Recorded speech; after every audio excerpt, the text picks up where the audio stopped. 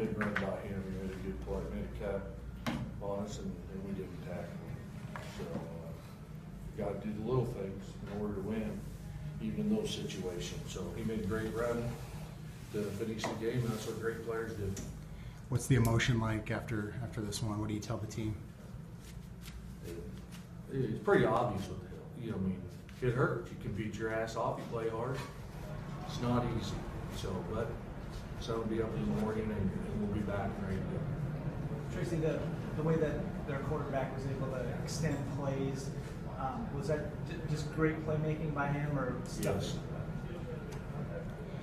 Coach, what happened in overtime with, I mean, you guys were able to protect Mitch so well throughout the game, and then some pressures and hits. Exactly. I don't know what happened.